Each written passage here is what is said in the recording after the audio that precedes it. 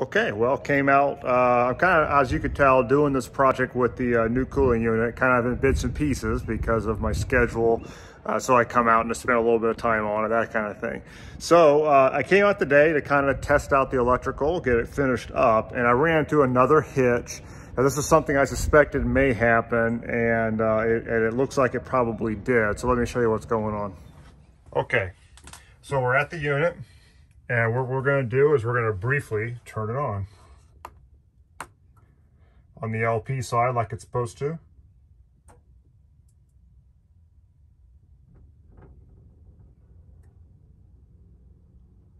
There it is, low DC.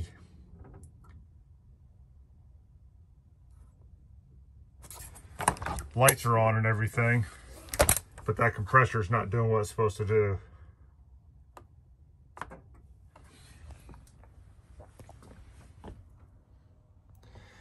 Now, when it does that, when I turn on the thing, I can actually hear the compressor. It's got like a little motor sound for a little bit, and you can tell it's trying to turn off, but then it sort of gives up, and then I get the low DC error. And then when I go out there and listen to it, you can hear the slight little whine to it, like there's some kind of current going through there, but it's not enough. It doesn't have enough juice apparently to get the thing done. And so let me sit down. What I suspect is happening is it's obviously not getting enough 12-volt power.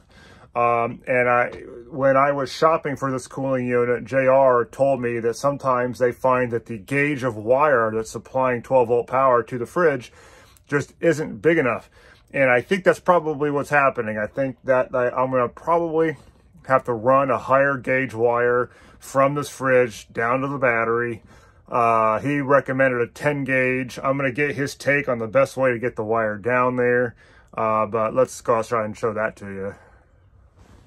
Okay, so the fridge is still hanging out of the box here. And I still need to put the cover on. So there's still a few things to do here. The ice maker's connected, but I don't have, there it is. I don't have the electrical plugged into it. I'm just trying to get the compressor to work. And here's the power leads. And here is the wires. This is the negative, and the red is the positive, that are coming out of the coach and are supposed to power this entire thing. And I can't find anywhere on the sheathing what the gauge is, but it looks sort of thin to me. I think it needs to be a thicker thing. So I'm going to confirm it with them, but I think what I'm going to have to do is not use these two power leads right here. I think I'm going to have to run brand new wire from this point down to the battery. Now, if we back out, we've got the furnace right underneath it. I can get the wire, what I'm thinking, because the battery's over here, and we've got probably a good 10 feet between them. And so what I'm thinking, and because I've never done this before, I'm thinking that I can go down here through where the furnace is, come down into the undercarriage, and once it's down here, I can route it along the chassis or something like that, like all the other wires are, and then I pop it out here in the battery compartment. And there's the holes. I could just come in from the rear and come in right in that hole and connect it directly to the battery, and we'll have a direct line. So the big thing I'll need to check is whether that's the way they would do it, because he told me that they do this kind of thing all the time when they're doing an install up there in Indiana. But I've never done it, so I just want to make sure that if I'm routing the wire down, that is the correct way. I'm thinking go straight down.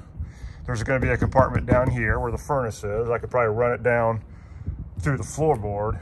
That's what I'm thinking. And then I can work its way back through the underbelly of the RV.